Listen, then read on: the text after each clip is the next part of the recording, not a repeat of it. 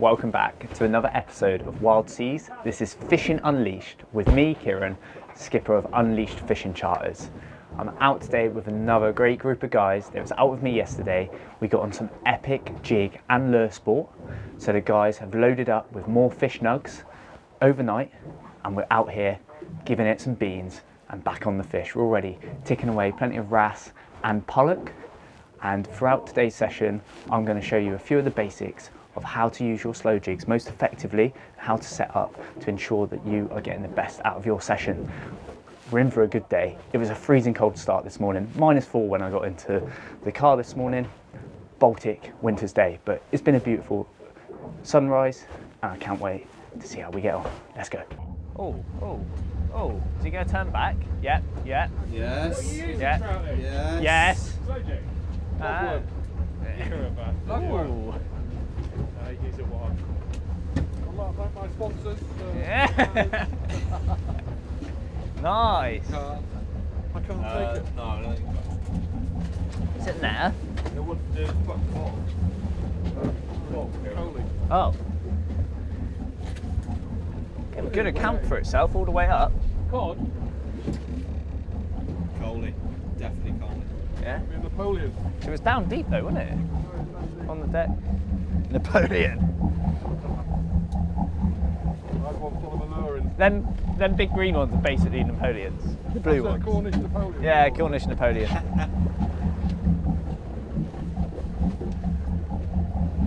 The Couches are the Cornish Gibera, the John Dory are the Cornish Roosters.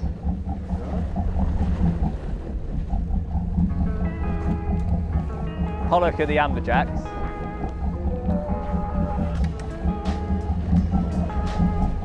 Polsky in it, yeah.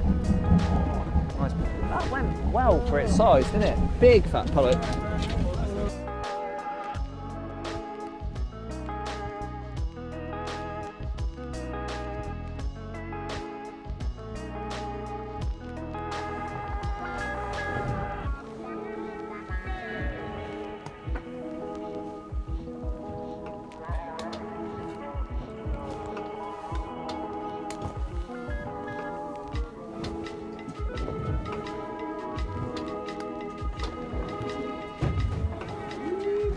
Yeah.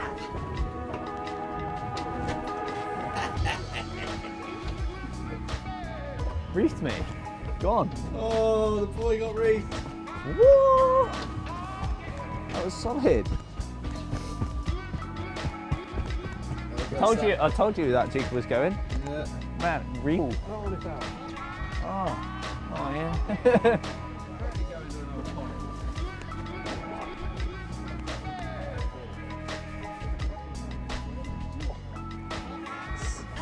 Good wrasse.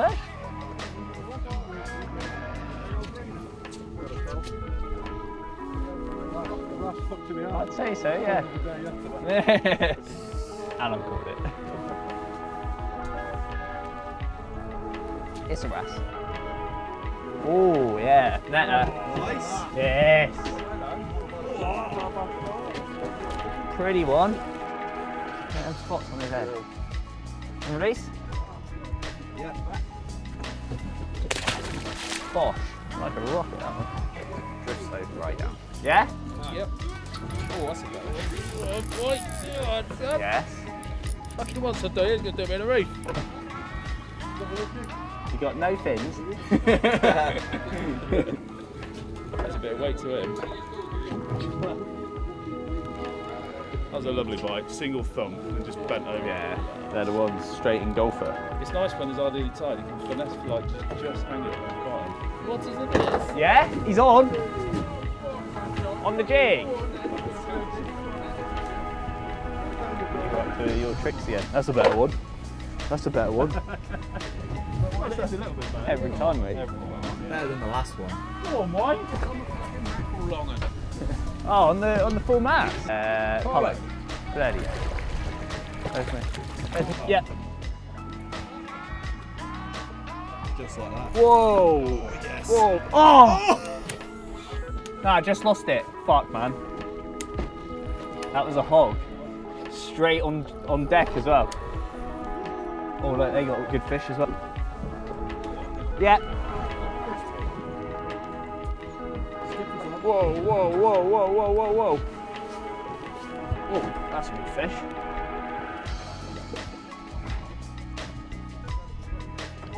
Woo! Wait. Yeah.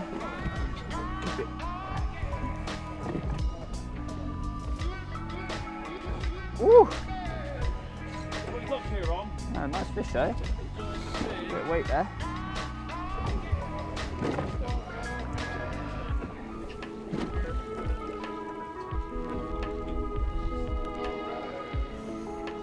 Ooh. Ooh. Polsky, I think. Yeah, I'd say so. Nice fish in that gully. Ooh. Just dropped it down to a smaller jig, like smaller profile. So I'm like 80-gram rough diver, a little bit shorter. Fish just being a little bit finicky, just started connecting with them straight away. Coley, nice. Woo!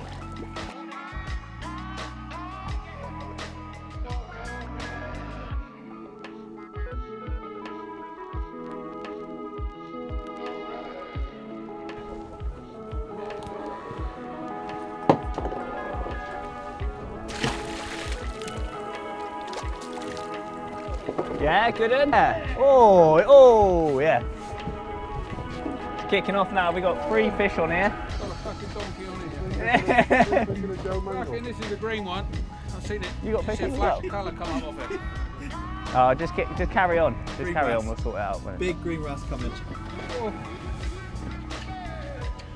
Fish, isn't it? Yeah, we'll sort it out. Coley, there we go. Yeah, Coley here. What have you got there, White? There we go. I'll tell you what, boy, that's a good one, isn't it? Wash. Coley, and return. Ooh. Yeah, it's Coley's, I think. Coley's. Really ain't. Nice little quad hook up there though. 4 fish at a time, eh? Yeah, Coley. Here it comes. Good man. They go out, they don't go well, don't they? Oh, yeah. we'll net that one, he's a bit better. It is, it's bigger. It's a fatty. Oh, nice Coley. That's the biggest fish of the day. Yeah, and that is on the full mast. Mad Mac. It clearly is. No, it's right on the bottom. Beautiful coalfish, eh? Look at that.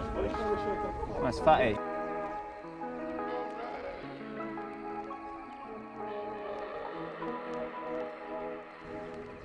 So a big benefit when you're slow jigging is keeping your jig as vertical as possible and your line as vertical as possible.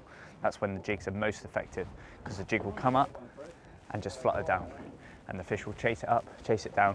When you're lifting vertically, just get a much better flutter. So a good thing to do is first identify the angle of the drift on the boat before you drop down, or do a test drop. So drop down, see what angle your line's moving at, and then what I can do is I can buy myself a little bit of time in that vertical column without getting too much angle on my line by swinging it the opposite way.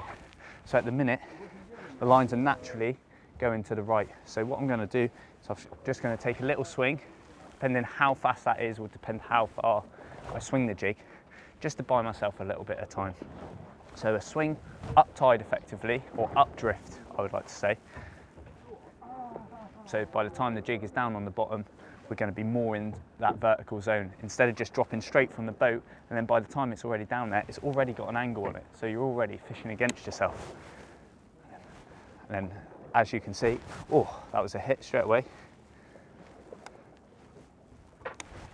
Oh, and again.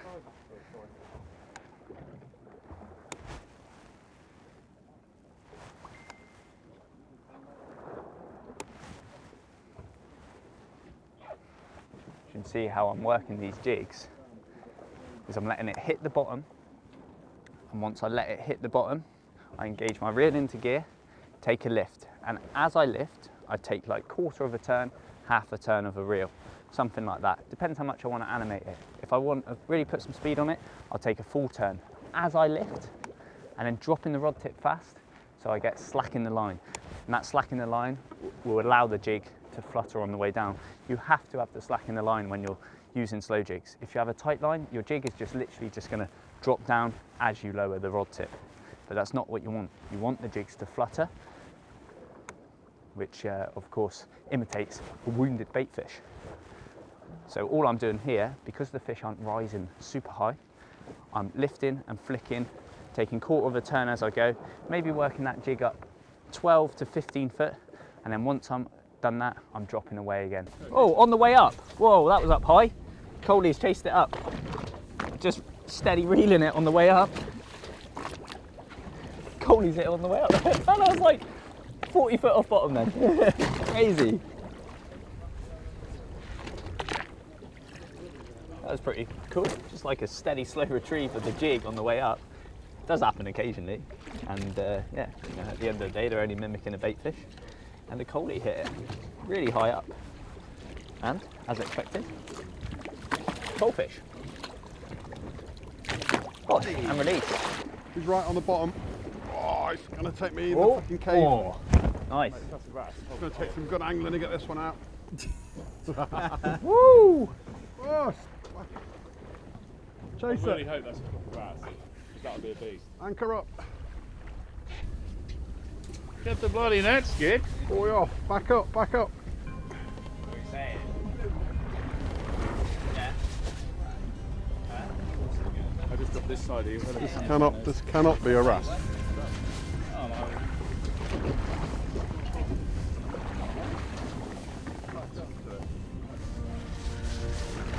Oh! Oh my god. The shark's just eating it.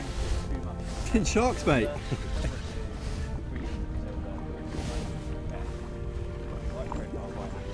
The old 1994 Stella. What he left in it.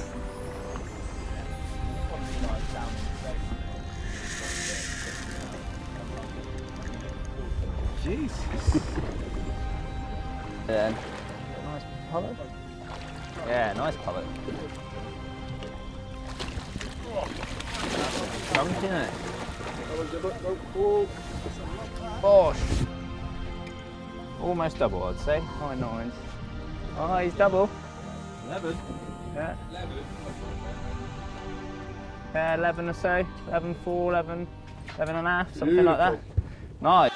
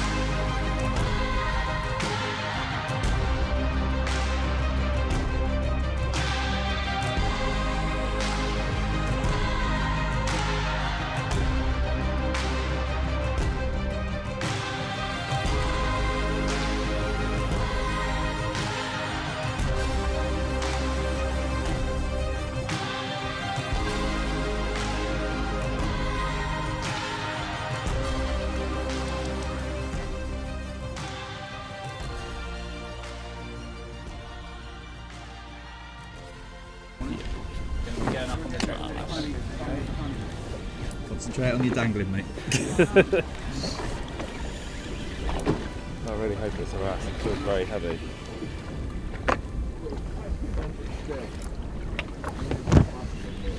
What are you saying, Wookie? Good, mate. It's heavy. Oh, I didn't know you spoke English. I said no, Americans in English. Oh. Oh. Oh. What, is it a bit of weight there?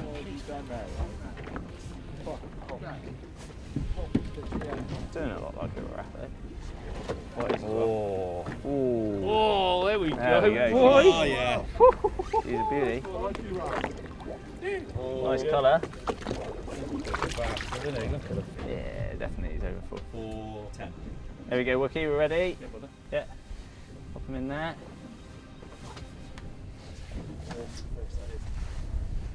Oh, he survived! Oh, yes! just over 5. That will do. Yeah, he's about 5'2", 5'3", something like that. Bosh. Nice. Yes, get up, boy.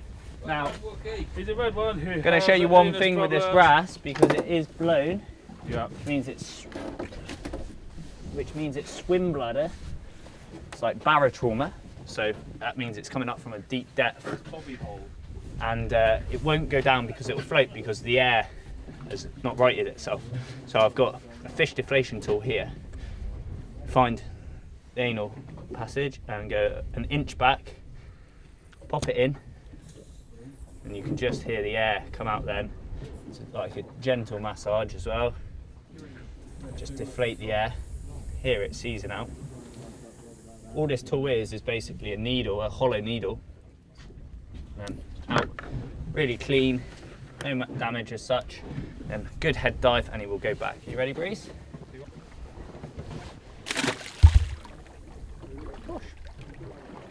So when it comes to my slow jigging setup, I've got a small, low profile bait casting style reel. You can use this, you can use a star drag multiplier, you can use a lever drag multiplier, you can use a fixed ball rod with a fixed ball reel.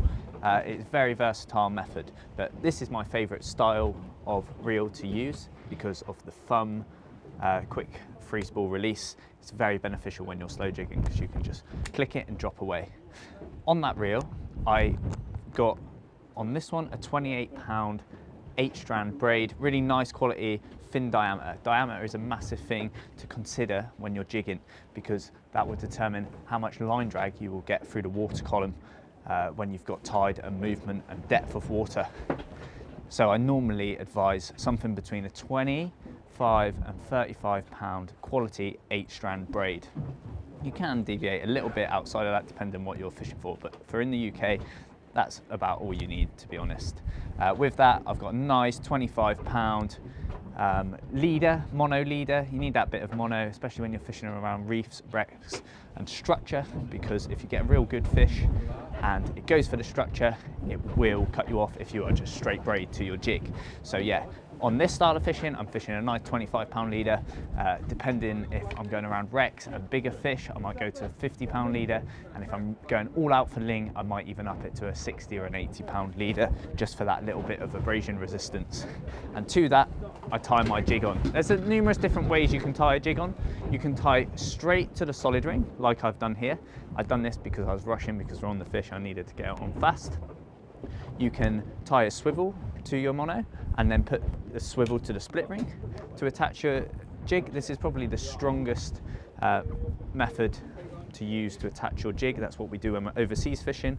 Or you could do like a Rapala loop knot onto the eye of your jig as well. All of those ways work well and they're all effective. Rod wise, I've got a 150-gram rated slow jigging rod. This is from Penn, the Conflict XR. Very nice bit of kit, not super expensive, and does the job, for God's sake.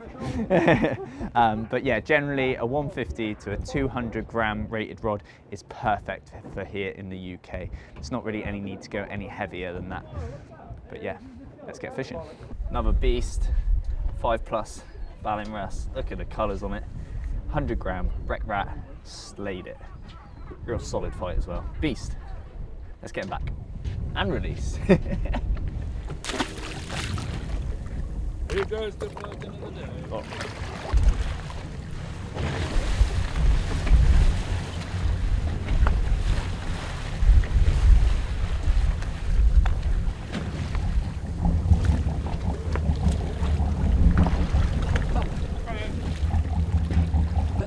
There's something you don't see every day.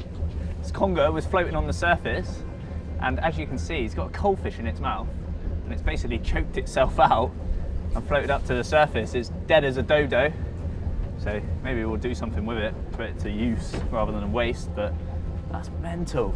Coalfish is probably, I don't know, 2.5, 3 pound coalfish. Crazy.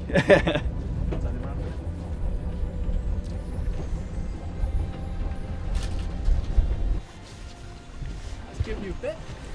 Ooh. Oh yeah. Retie him on. Big wrasse. Yeah, fish on here as well. What are we saying? Wrasse, it's a fucking jumbo. Pollack. Netter or? Yeah, nice one. Oh, not bad. He went hard, didn't he? Would be a donkey if he was a wrasse. Oh, look. See how fat they are. I can't even get my fingers around them. Okay. There we go. On the nugget. Yeah. Yeah. Nice, solid, chunky pollock. Look at the gut on him at the minute. Fat as a pig. Fish Nugz, full mast, 100 gram, Mad Mac, killing it. Fat as a Wookie. Yeah. And release. Bosh! El Bosh! Right, with these, because they kick like mad. Yeah. Right, yeah, like the wrasse, one finger right up in its thing, it will thrash and it'll go mad. When you're in there, grab him tight, like you're going to punch someone, just because I don't want you to drop him. And then, yeah, obviously make a hook with the other one and you can sit him there, lovely. Yes, Wookie. Yes, boys. I was so thinking of Wow, look at the bars of colour on it. I've been catching fishes since you were born, you like. Wayne, can you move to the side a sec? No, He has got the same head shakes. I must admit, that last one.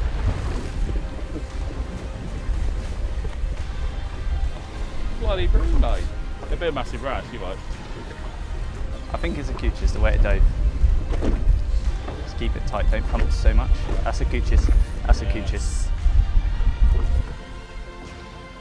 It's a little bit better one on you as well.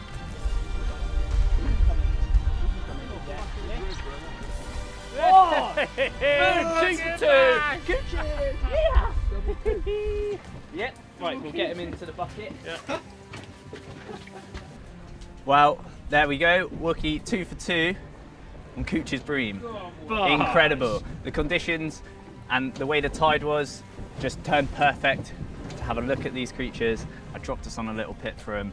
Bang, 2 in 2 drifts. Absolutely stunning fish. They really fight hard. Well done, mate. Mega, cheers, buddy. Right, we're going to get him back.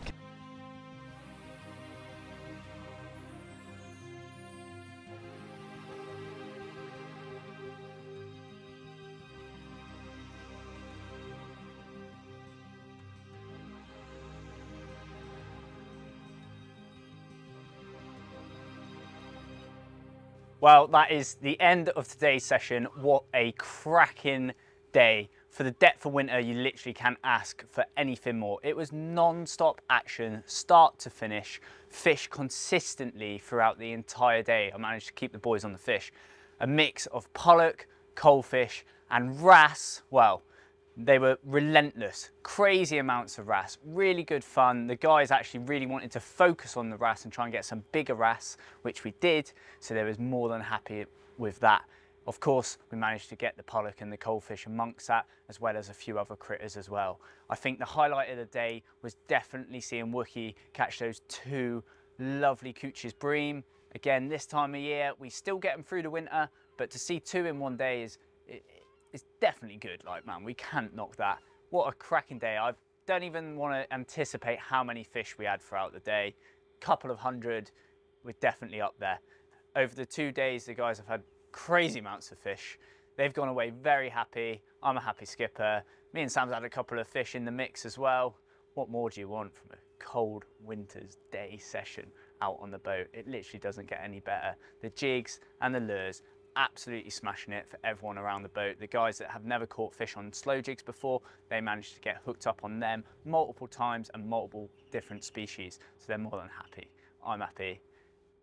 When will we get out again next? I don't know. We got a couple of days, well, I say a couple of days, probably a week of real bad weather, strong southwesterly storm rolling in. So the boat's tied up tight, ready for the storm. I'm going to be at home keeping my hands warm because I've had enough of this cold weather.